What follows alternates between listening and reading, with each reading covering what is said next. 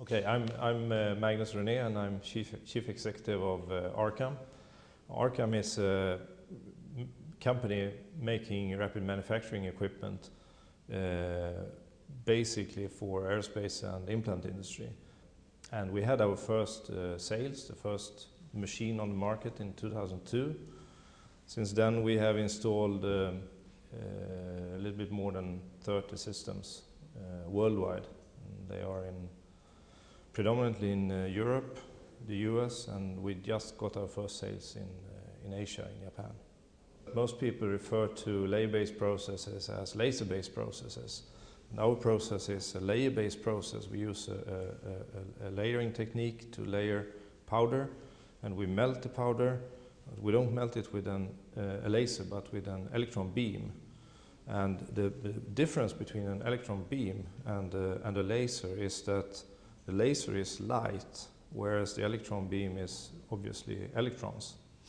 And the electrons are generated in a filament, which is like, it's a tungsten filament, like in a light bulb, and accelerated through a field down into the powder bed. And since they are electrons, they are controlled by magnetic fields rather than with mirrors, and that makes it possible for us to use a much higher power than in a laser system. My name is Patrick Oldin, and I am the European Area Manager for Arcam, representing the EBM technology, the Arcam EBM S12 machine. So here we have a model of a human skull, a patient that has suffered a tumor where they've had to remove part of the skull. And then we have built a custom-made implant, built exactly to fit, and we made it in titanium.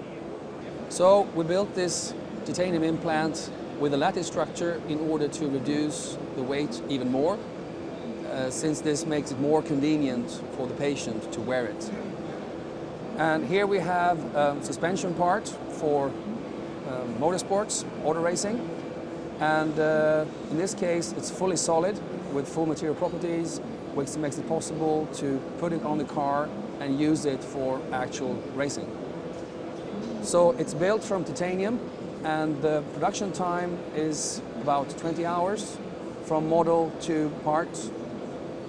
Here we have another part for motorsports, part of the exhaust system, built in solid cobalt chrome for high temperature application. Here we have another example from the medical world where the patient had so much damage to the pelvis that it wasn't possible to use a standard implant.